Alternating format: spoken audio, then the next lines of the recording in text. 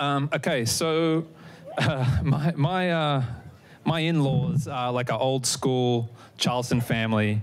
They're like West Virginian to the core, and they had a name for Pittsburgh, which wasn't very nice. I think it's the college football rivalry, right? I think for too long, West Virginians have looked at Pittsburgh as being, but they're kidding themselves, right? Those days are long gone, and you go up to Pittsburgh now, and it's a thriving, incredibly fun city. It's economically strong. It's just an amazing place to be.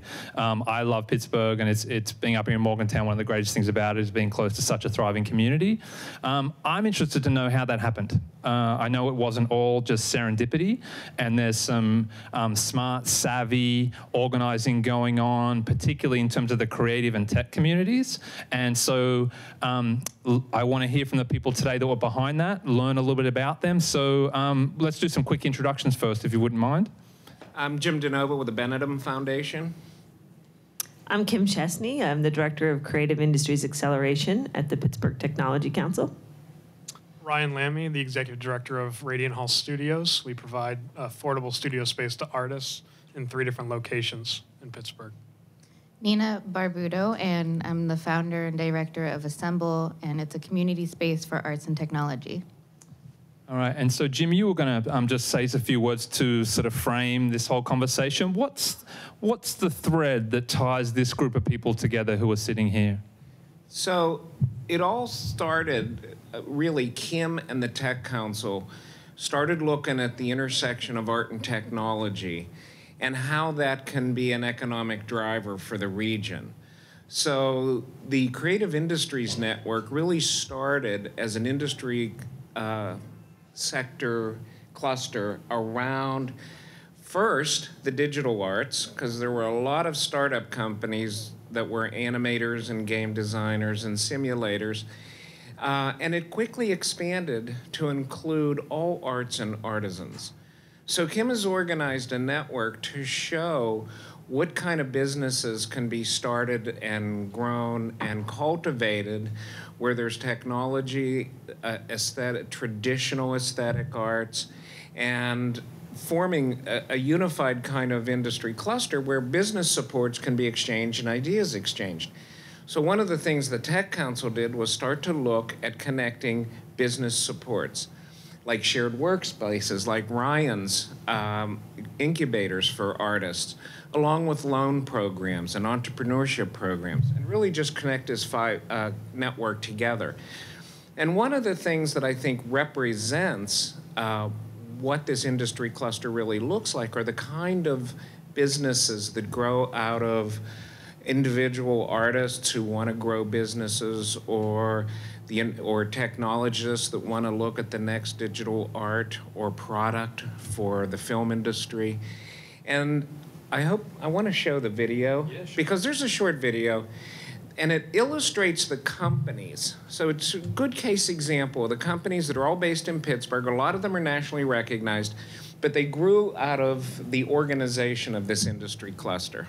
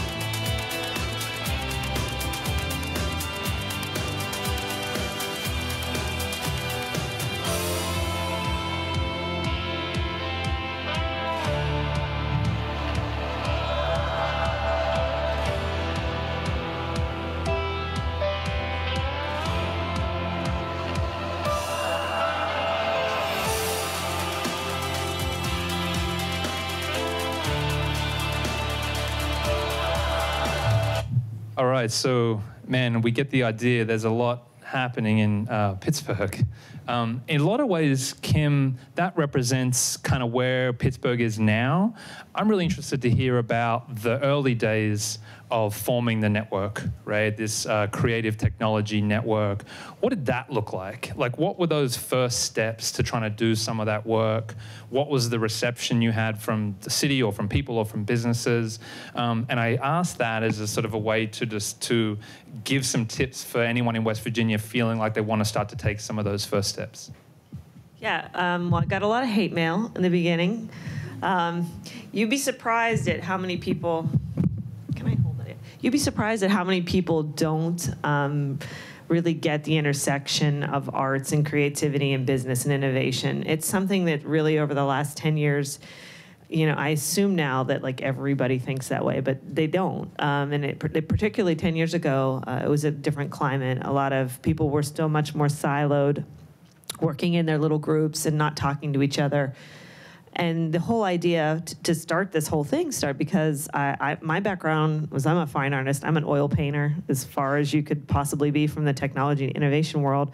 But I worked at the Technology Council, so it seemed like a natural combination for me. And, you know, one day we had this idea, like, why don't we just put together an exhibition of all the art and technology that's going on in Pittsburgh? Like, let's just put a call out there and see what's happening. And geez, we like ended up breaking fire code. We had over 500 people respond. I don't think anybody knew what they were gonna expect, what they were gonna see. It was like, what is this gonna be? But they came and it was packed and it was crazy. And we realized that we were on to something important because nobody else was doing this and people were interested. And that was the most important thing, that whatever that intersection was, people were really interested in finding it out. So, you know, we really spent the last 10 years kind of developing and exploring that intersection and fine-tuning what is now the Creative Industries Network. We started out as the Art and Technology Initiative, but really branched out to focus more on the creative industries in general. The gap that we fill is really for empowering creatives to be entrepreneurs and for artists to be business people and for innovation in the arts to go hand in hand. You know, we feel really strongly that artists should be able to make a living doing what they do and should be respected for what they do. So all the things that we do, including the Create Festival, is to showcase all of the things that are happening in our region in that regard, and also to teach people and empower people to do these things for themselves. Ryan, I want to learn a bit more about you, and what was it about this network or the organizations in Pittsburgh that are at work that enabled you as an artist and as an organizer to do the things that you are able to do? So I actually, I was a Pittsburgh native and actually went to New York for 5.5 years and then came back to Pittsburgh. So I was what they call the boomerang. But really I learned a lot of what I do now in New York, and I kind of brought it back to Pittsburgh. But really, instead of just kind of taking all the ideas from New York and applying them to Pittsburgh, Pittsburgh has a very specific community and support network and structure that it operates within. And so when I came back to Pittsburgh, I was just trying to access that network and get to know a lot of professionals that were working from Pittsburgh, but still had connections to other cities. And so I spent a full year just networking and getting to know different people. What does that networking look like? Like Googling, going to happy hours? Like what physically, what is it? Social events. I mean, I still do a lot of networking now, but when you're new to a place, the best thing you can possibly do is just to be obnoxious and get out there and know as many people as you can. And if you don't have a reason for saying hi to somebody, you need to make one up, and just find some kind of leverage point where you can start having these conversations with different people. But Radiant Hall didn't start until I found a space that could accommodate my own art practice. I asked a few friends of mine to move in with me, and there were just 5 or 6 of us that were renting a small studio space in a place called Lawrenceville, which is a part of the Pittsburgh area. But it was really kind of like a slow grassroots kind of movement where we started with one space, and the building that we were in allowed us to expand within that structure and take over more spaces. So in the course of a year, we went from 5 artists being in one studio space to about 24 artists in the whole building. What's Radiant Hall? Give us the elevator pitch. So Radiant Hall's mission is to create and preserve studio environments for working artists. Being in New York and parts of Brooklyn for 5 years, one of the biggest issues was rapid development and artists being pushed out of spaces that they had occupied for 10 to 20 years, and they were really the reason why those areas started to develop originally. And they were just kicked out of those spaces almost overnight. They were evicted, and they really had no control, but they were all kind of in the same position. And so when 100 artists in a warehouse get evicted, they have to go somewhere, and they just continue to get pushed out. And so Radiant Hall's mission is to set up long-term leases that secure these spaces to initially set up the platform, and then our second phase is actually to acquire new buildings that we can transition that population into. And so the organization is all about creating a smooth transition from spaces that we don't own or have any equity investment in, and kind of how do we preserve those for future generations and make sure that the artists aren't being pushed around. I see my photographer friend, Christian Thacker, sitting here going, he's in a big building by himself in Fairmont, the FBI building in Fairmont, a lot of potential. Nina, tell the people here what you do and your connection to the network and how it's helped you do some cool things in Pittsburgh. Oh, sure. So again, I run a space called Assemble, a community space for arts and technology. I started it in 2011, and similarly to Ryan, I had moved back to Pittsburgh from other places, and I was living in LA, and I got to be there for the recession, and it was wonderful. And my own background is architecture. And architecture is art and technology. It's science, technology, engineering, art, and math all put together, and project-based learning, and all these things that we use to talk about education these days. But it's always been in architecture, but there's not been communication from that silo, right? So actually, in like 2010, I was trying to figure out, like, how do I make this happen? I moved back just in time for the whole Snowmageddon. I don't know if you guys remember that? Yeah, pain. Do you all have that pain inside you with that memory? So, like, you know, there's different barriers that were arising in my own life, and I was like, oh, I have this idea. I really want to make this happen, and I'm going to start a gallery, and it'll have a studio, and we didn't have the word makerspace at that time, but it was a place to come and make things and to realize, like, all these different systems that other people have created around us. Like, we can, too, change those systems, and those systems fail. Sometimes they work, but we have the power as humans to change other things that other humans have made. So, I only had a bicycle at this time, and someone was like, oh, you have to talk to Kim at the Tech Council because you're doing stuff with technology. Also, there's like a Tech Council and then the Art Council, and they're two different things. And so they're like, well, what is it that you fit into? And we're like, all of them? Maybe. So I had a wonderful meeting with Kim, and I was very surprised she didn't think I was totally crazy. And she helped to, and you were still formulating this too. This was like very much like same time. And so I was like, I need to make this happen. Who can we talk to? And so Kim, and this is something that happens in Pittsburgh, like you ask someone, they will meet with you because you're a human, and you respond to your emails and don't message them on Facebook Messenger. Be professional. And they'll meet with you for coffee or just to, you know, talk and share ideas. And we did that.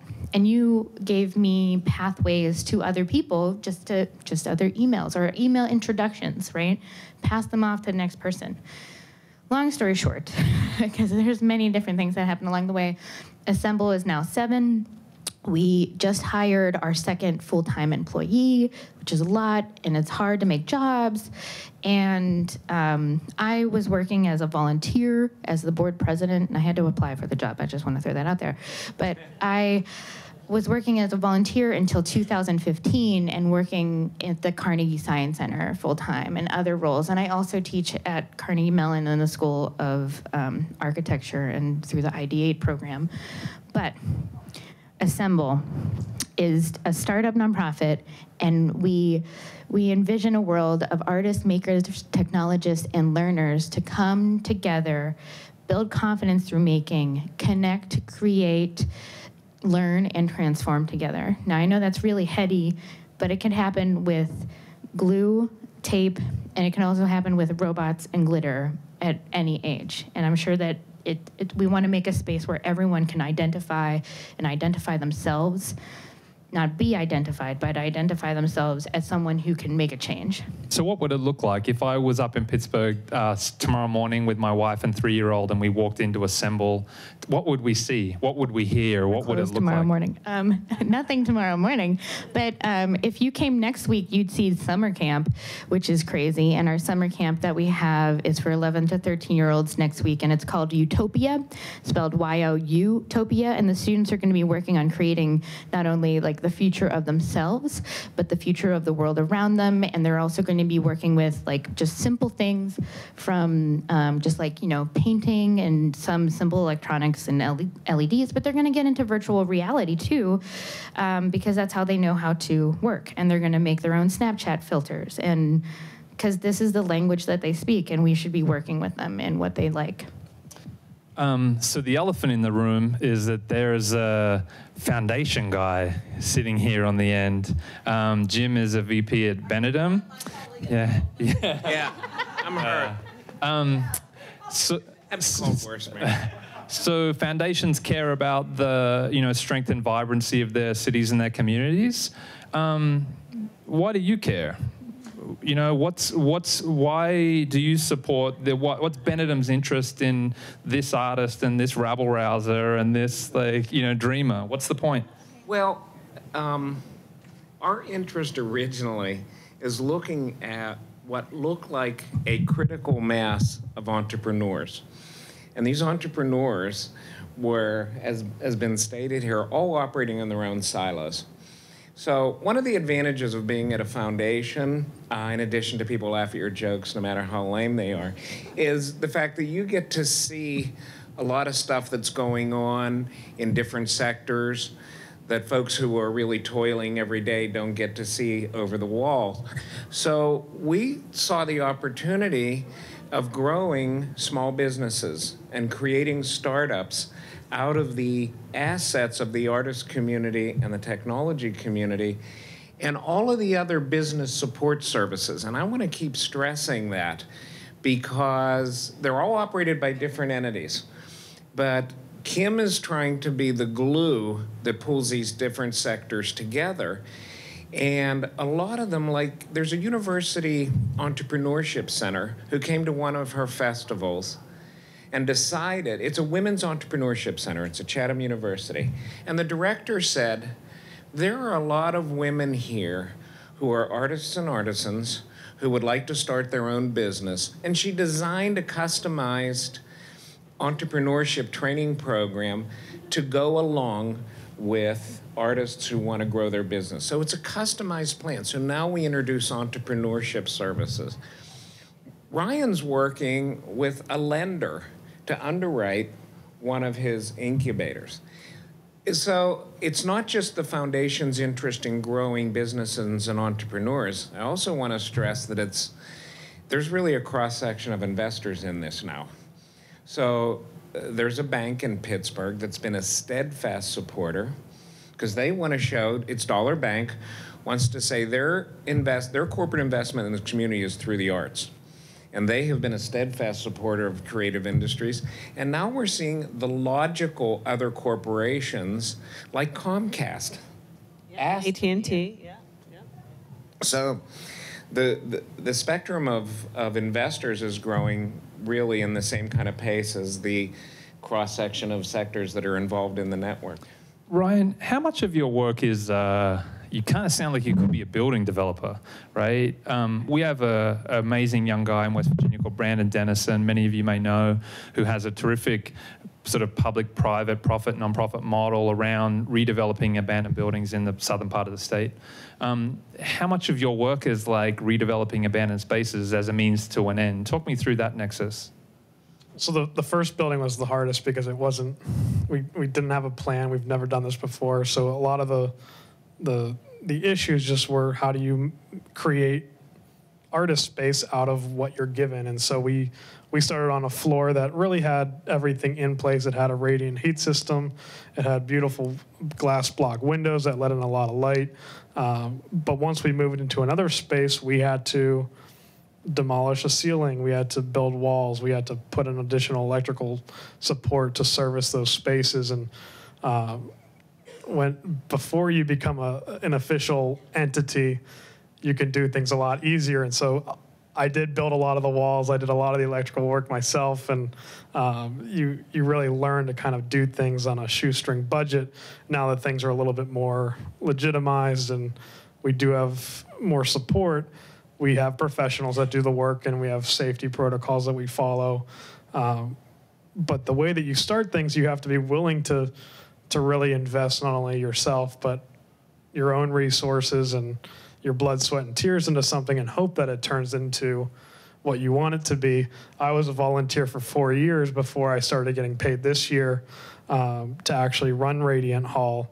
But the beauty of it is that you put that hard work into it and you follow through on your vision and you're helping other artists and they see what you're doing for them. And then the foundations, it's really their role to kind of observe and see what's happening at the grassroots level and meet those organizations halfway when they need the support to grow and really succeed and take it to the next level. So. When I first met Kim, one of the things that was really interesting to me, I'd just been talking to Natalie a lot about the Impact West Virginia Fellowship that she launched. If you all haven't heard of it, check it out, impactwv.com. We Impact WV, right? So it's a fellowship to keep smart young people in West Virginia or bring smart young people to West Virginia. Your Co-Create incubator had a really interesting angle about diversity in it. Could you tell the people here how Co-Create works and what your ambitions are for that? Yeah, sure. A Co-Create Business Ignition program. We just launched it. We just finished our pilot year. It launched last fall and finished at our Create Festival in June. We designed this to fill the gap for working artists and creatives to learn business skills. It's a 10-month program. We selected 6 co-creators this year, and what he's referring to about the diversity in our group is, do you have that slide about the creative industries? Oh, yes. The picture yeah. up there real quick? Yep. It's actually on, this. So you can see behind me, we were kind of herding cats trying to categorize the creative industries because there's just so much of it and it's so diverse. But this is the best estimation of organization we could come up with to really reflect the diversity and what the creative industries are. So you can see it's everything from fine art to all the way over to software and data. It's really ubiquitous in pretty much everything we do these days. So with this Co-Create program, we aim to get one person from roughly each sector to come together and work together over a year. And why did we do that? We did a study with the Richard Florida Group about 3 years ago on the creative industries in Pittsburgh and Carnegie Mellon University. And we wanted to figure out what made creative industries successful. And one identifying factor became directly proportional with a company's success, and that was their ability to work with people different than themselves, to work outside their comfort zone with other creatives from other sectors. So our thought was, what happens when you pair a fine artist up with a data science person or a software person or an entertainment person with a communications person, and see what happens when these 6 people work together over the course of a year to grow their business and to learn from each other. And it was fantastic, I have to say. Every single person who left this program was thrilled and had made great connections with all the other co-creators. And it's this process of working together with people different than yourself. I mean, that was really great for them and always makes them think of new things that they wouldn't have thought of if they were just in their own group. And you also told me some interesting things about diversity in terms of gender, background, race, is one of those things that successful communities and economically successful communities have in common, right? Absolutely. The diversity is such an important factor, and the connectivity. Those are really the two things that came out of that study. Is people have to be different. You learn from people that are different, from people that are different, innovate, but you also have to be connected. We can't be different and not talking to each other, or the chemistry is not going to happen. We have to come together. We have to learn from each other and share our ideas. And whether they're young or old or black or white or whatever, all these people have different perspectives that really enrich the creative industries and life in general. So this session, my sneaky implicit purpose for this session is there is a hole in West Virginia at the moment for this sort of a network. The Tamarack Foundation for the Arts does an amazing job of connecting artists, but that definition of artists is still kind of mostly traditional glass blowers, printmakers, photographers. And then there are organizations like Generation who are connecting young professionals. There are savvy entrepreneur, Megan Bullock is here, who's a creative professional trying to connect people personally. Elaine Sheldon created a Google spreadsheet a couple of years ago that was like, hey, film editors, and how can we all know each other? Those dots haven't been joined. And we want to try and join those dots. So between Natalie and Megan and these guys, and Renee Margosi is the new executive director of the Tamarack Foundation, this is a hole, and it's definitely a need. A piece of advice, maybe Jim or Kim, given that, what's a really concrete, achievable, if there isn't yet a nonprofit or there isn't yet an organization to take that on, what's a first step that people like that in West Virginia can take to build that sort of a network? So let me comment on this, because I'm the observer of one of the things that Kim started very early on. And these were regular business-to-business networking events, okay? So whether you want to do something on a statewide basis or a local community or a county, because there's a natural community that you want to work with, all of these sectors are represented in some way.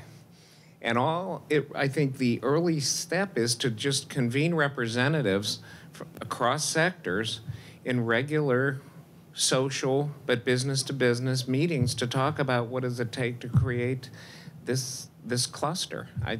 Yeah, I mean, you could form like some kind of advisory group or something to start just getting these heads at the tables to talk about it. I think that would be a first step. And then in terms of, if you can find someone who wants to own it, ultimately someone's going to have to own it or nothing's going to get done. Someone wants to own it, and then create a group of partners with that group of ownership. I think Natalie's raising her hand out there. Yeah.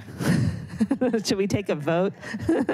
Can I add something really quick too, though, for those who might not be at the top or want to help from the ground up, because you need the participants' buy-in as well and finding more participants. I'm not going to say the quote exactly, but the famous baseball player Satchel Paige said, you need to show up, right? And so just by going to these things that you might not identify as like, this is what other people have said that this is for me, go to those other things. And then you're going to meet strangers that will be your friends and will be your coworkers and be people who cheerlead for you, and you can work together in the future. Right, yeah, and in that regard, in terms of when you're assembling this group of people to start this, I completely 100, what? Nice use of the word assemble. I know, I did that on purpose. Not really, but I totally agree with what you said, and that's really important. You can't just bring together a group of people at the top. You need to include working artists and working tech people in that group, because you need to know what they need, and it's different everywhere. So I would definitely make that group include people on all levels of who are going to be participating and leading. Very rarely were they suits. Can I add one other thing? Mary Hunt told me like 15, 17 years ago, never underestimate the value of a festival. And I was like, okay. You know, it was a fortune cookie thing I put away. And I can't tell you how true it is, because starting with an annual event that celebrates the sector and shows people what do these things really look like? What does a creative industry really look like? You really start to show these illustrations. And the Create Festival this year had 1,000 people. But people could walk away and say, oh, now I get it, before it's just sort of a buzzword. So never underestimate the value of a festival. And the first one that we ever did was, the very first one was about 10 years ago, and we did that for like $250. So it's not like you need a big grant or something to do this. We just paid for like some booze and got some chips, you know, and everybody had a blast. And we really struggle with that because everybody had so much fun and it cost nothing. And now we're creating this massive festival, and it's like a massive production, and you want to grow and keep that spirit, that really kind of, that spirit of the heart that these initial events have. So don't let money be an impediment. You can do it anyway. I have a billion questions, but I'll start with one, which is that sometimes I think here in this work, like I look at this, and I'm glad that you said 10 years, because I'd sort of missed the timeline. And so that's really helpful when sometimes the wins here feel too small, about when those add up. Maybe 10 years, we start to be doing something really big. And I wondered if you could talk about what those small wins looked like, so that we can kind of hold on to those. Yeah, that's a really good question, because like I said, when I first started doing this, we didn't have any money. It was, the first year was before we even met you.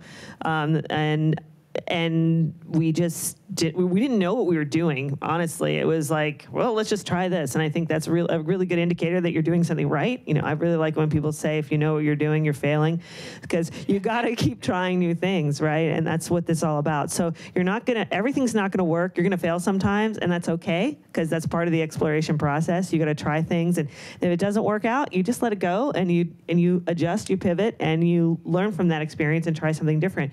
But in terms of holding on to the little things, just in the first event that we had, just had so many people that came, and it was just that energy.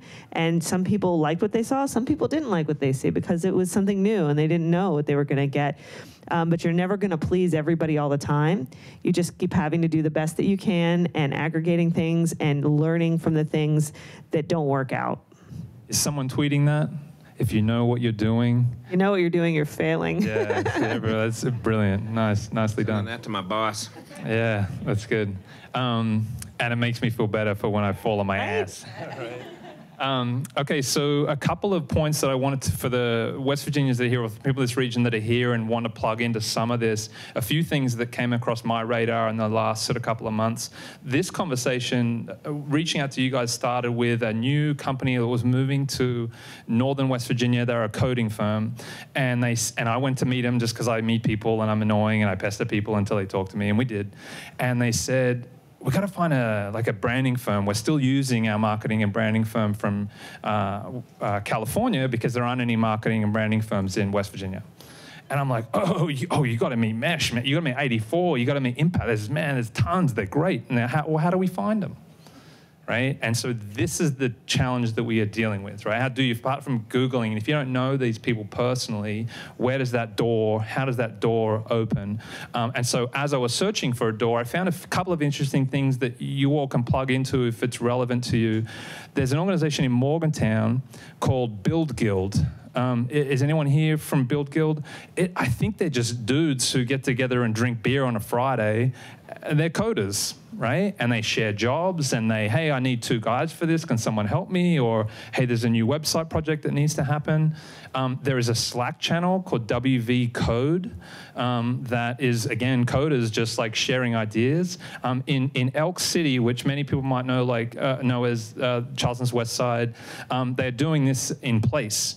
So there's a couple of creative businesses in the street there, Megan is up the back, that are trying to do these sorts of events events in a physical place that look like a party and that get creative people in the door and talk, and they do classes. So there's physical opportunities to do that. In Richwood, Chuck is out there. Excellent dude, Chuck. He has a group called Richwood Scientific that is doing technology and coding education classes in Richwood. Dude's like a California surfer in like central southern West Virginia. Kudos, man. Go and learn about them. There's a company in Charleston called Great Expectations that just opened. It's a think space down near the Capital Market. There is an organization called the Mountain Arts District. They're out there too. They have a website that's like, hey, this is where all the arts and venues and creative people are in the Mountain Arts District. So these things are happening. Connect into them. You know, if you can, if that's of interest to you, and if it's not in your area, make it. People want to hang out, right? People want to hang out. Yes, Megan. Dan. Hi, thanks for all of you being here today. I'm Megan. This is kind of an open-ended question, but I'm just interested in hearing your all's take on the tipping point in the work that you've been doing over the last 10 years to kind of build on the small wins. The tipping point. I don't know. This might be it. I don't know. They came to News Story. Yeah, this is it. You guys are seeing it right now. Yeah, I don't know, because it really did. Just to clarify, like when you started to see things scale in Pittsburgh, because I remember when I started to hear about it. So just wondering if it was an event for you or something that you saw where, oh, this went from 1 to 10. Okay, well, I'm just going to answer for me. I don't know. Everybody might have a different answer to that. But for me, I wouldn't say there was one tipping point. It was a gradual process. It wasn't like, yay, we just hit it big with this event. It certainly was. It was plugging away, kind of like what I was talking about with Natalie. Just event after event, and one might suck, and the next one's great, and you just keep going on, and eventually it's like a snowball. It was more of a snowball effect, and it just kept gaining momentum and momentum and momentum. So. Yeah, that's it. No tipping point, snowball. I'm going to say, not to make it sound bureaucratic, but I think when this sort of organic meeting of folks and connections among the sectors were kind of formalized into this inventory of creative industries, and there are ways of connecting people systematically, it sort of became a thing. And that was sort of a nodal event in this. Yeah, that was definitely an important progression, was solidifying it from a grassroots perspective into something that was real and tangible. And I mean, really, we've come out with pretty much a new product every year since this started, whether it's changing the Create Festival or doing a study or, creating. We have an inventory of we did an asset map of all the Pittsburgh region's creative industries, and we have this incubator. So part of this whole snowball process is keep bringing new products and keep attracting new people so that the network grows and you reach more people and you're diversifying your products. So it's really important to keep being additive to your work. Don't keep doing the same things over and over again. And when old corporations say they want to sponsor. That's always a good sign. When you start getting corporate sponsors, you're doing something right. And just something else to throw out there, like the more participation, the more gravity you have, the more pattern recognition you'll have of like, oh, this is a thing, and then it's an emergent process, right? You guys know what I mean by emergent. You're all techie-ish, and things can start to come together, and if it's not self-organizing, you can have a structure where people willingly want to participate and just consider and make it welcoming. And just for those who are creating these businesses, it took 3 years for things to really to say it's time, you should hire someone. And talking to other businesses and other nonprofits, 3 years seems to be if you can make it work for 3 years, it might be real. I'd like to speak to the issue of where do you find other creative people in West Virginia cross discipline, and I had an experience I wasn't expecting. I didn't pursue it, but I was asked to sell advertising for a local newspaper. And I wasn't doing anything much, and I never saw myself as an advertising salesperson. But it got me out on the road, and I visited every business I could find in 3 counties. And I found a huge supply of entrepreneurs in 3 rural counties that are considered to be poor. There is a talent base. They might not have big businesses, but they have creativity. And so another thing I see in common, each of these people here is a nodal point in these networks. They went out and talked to people. And all it takes, I mean, sometimes, you know, people in my town, they say, how do you know so many people? Well, I just get over myself and talk to them. And behind every set of eyes is untapped knowledge and potential and connections. It's amazing when you start talking to people. If you don't talk to people, it's all a mystery. There's so much going on.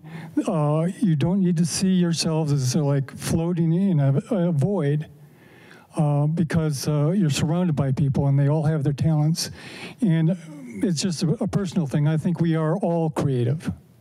We are all creative, and different things bring it out in us. And so if you're witnessing how this person it's brought out in, this person is brought in, out in, you get your cross-fertilization of creativity. I like this dude a lot. He's like, that's the news story ethos, right? Like, there are people out there, get them in the house and ask them things. Did you? No. Yeah.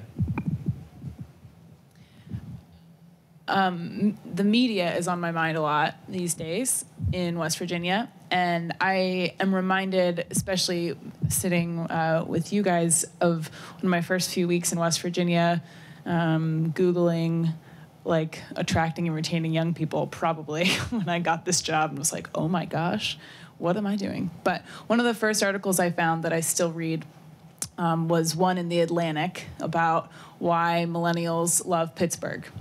And they were all of my talking points about why I love West Virginia. I was like, how did they get that? And so, yeah, so all the quotes are amazing. It's like, hi, I'm a millennial. I love living in a place where I can meet real people easily, where I feel like I can make change and impact. The scale is something that I fit in with. I think there's like, it's not a giant city, there's opportunity, there's fun stuff to do, paired with this less bureaucratic red tape and an ability to make your ideas happen. And that was over and over this narrative. And I wanted to know how you did that. How did the media story start to shift about Pittsburgh? So I want to say it is happening in West Virginia. You know, and I'm only familiar with a few communities, but when I look at Wheeling and what Wheelunk is doing, and the millennials that are moving in to buy brownstones for a song and setting up artists' lofts that are affordable, the things that drove the artists out of Soho and then out of Dumbo and wherever else, it's happening here. I think celebrating and publicizing those stories is the call to the media. You know, young entrepreneurs that are moving into those communities to start things. I think it's remarkable. And Mary's tired of hearing this, but I'm telling you that Princeton is famous worldwide. You know, for the way artists said, we're going to start with a festival because they listened to Mary. And now you have an artist colony with businesses moving in. It's arts transforming a community. But I think they're there. Just celebrate them. A good question for Ryan. Yeah. I agree. I think it's happening. We're just not telling it to a large enough population. Yeah. So yeah, I can kind of talk about that. But just to give you some background, Radiant Hall is just under 5 years old. We're in 3 locations. Are just under $500,000 in our annual budget. But if you take I'm actually going to get to a few different questions that were asked, but if you take a room this size and imagine essentially artist cubicles, there are 8 to 10 of those in this room. The studios are semi-private, so there aren't any doors, which means that the artists are forced to interact with one another and to share their information and to kind of help each other. And that's how each Radiant Hall location is set up. And so it's really more of this community location where artists get to know each other. They talk about their networks and they get to know the professional tactics of how do you stabilize your career, how do you find patrons, how do you build what you're working on. But how we did that, it's a perfect storm of connections to real estate developers. I mean, we use the whole paradigm in New York was that developers would use artists to essentially fill old warehouses where they could turn a quick buck and kind of keep the lights on, and then once the market developed, they would push them all out and develop the high rise. As artists, we need to learn about that process and flip it. And so developers now are seeking artists to move into these spaces, to activate them and to become agents of change. And a lot of arts groups and artists jump on the bandwagon and they're like, great, we got a good deal on this space. And they kind of move in and that's like, okay, we're here, now we're kind of done. And then 5 years forward, they're getting kicked out of those same spaces.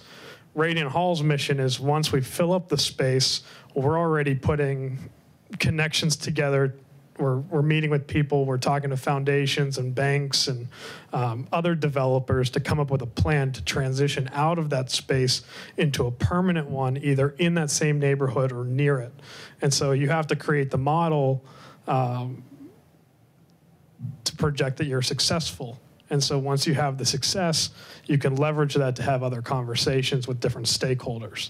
And that's what we've done and what we're continuing to do. And so I hope that gives you a little bit more of like a timeline of how change does happen. But you need to be proactive about not just being successful, but how do you preserve your success once all the energy's gone. And in terms of your question about the media and getting publicity about these things, and taking things like this, when you have a big story, that's when they pay attention the most. So if you can find your hooks, find what the story is in these things that's relevant to the moment, and try to build these relationships with the media to get it and put it out there. And I know like all these guys have done a really good job of doing that and telling your stories in a way that people are interested in a timely way. Okay, so first, Jake, there is an organization in West Virginia called Create West Virginia. I found out about them last month and went to one of their meetings in Charleston, so I can get you information about that.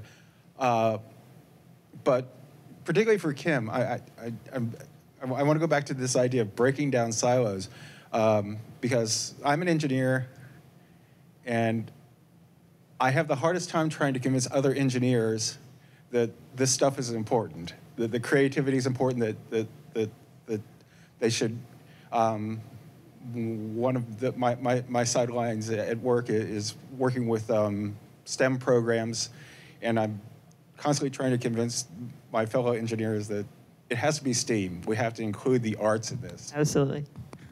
So how from that perspective, how do you reach the sort of like the technology side, right? Guys, yeah, like to reach the tech guys. And well, that's a good question for me because I feel your pain because I worked at the Technology Council, and when we started this, they're like, I wasn't joking about the hate mail thing. It was the night before Christmas, and I got an email like 12 miles long, which is always a bad thing. You know, that's never good when you see that. And I was like, uh-oh, and I read it. And it was pretty much, to the long story short, I don't want all of my Technology Council membership money going to art, right? Like, and how, like, whoa, art's not worth anything. And of course, I'm freaking out. I was like, oh my gosh, you just don't understand. You don't understand. And I think the issue is really a lack of awareness, because I called that guy up, because I was like, I got to straighten this situation out. And by the end of our conversation, we're like best friends. And he's like, oh my God, I never thought of it that way, right? Like, what is this art? I never really realized that art was actually design, and engineers need to have good design, because if you're gonna design crappy things, they're gonna fall apart even if the engineering's good. You know, there's a constant design element, right? If our cars aren't designed well, all of this stuff has to be intuitive, and it has to not only work, but it has to have good design. So when people start to understand that the word creativity doesn't just apply to, sketchbooks and music and the things that we typically think of that are amazing. It's so many more things that are just being invented every day, the jobs that didn't even exist 10, 20 years ago. So when you start to frame things in terms of innovation, and always use Apple as an example. I mean, that's from the dawn of time. They were like the first people that did that. Steve Jobs was a really, big supporter of innovation and creativity working together. And that's why we have all these really intuitive computer products instead of the old IBMs. So, all right, I know we have time, so hopefully that answers your question. That's awesome. So before we leave out, so if creating a makerspace in your downtown, if there's a building you want to make some use of, if you think getting kids and families in to make stuff, talk to Nina, right? If you are interested in perhaps redeveloping some of your properties to encourage artists to move in and do stuff, Ryan is right here. Like, grab him before he gets out the door. Talk to these people. Talk to Kim and talk to Jim. This is why we do News Story, is to suck them dry for all their information. So in a minute, to continue on the creative sort of placemaking track, in 5 or 10 minutes, right here is going to be a little kind of breakout session from a couple of really interesting people who created local food tours and food festivals in their neighborhoods, right? With nothing, just because they like to eat and they like to hang out with people. And it's a really great community development strategy.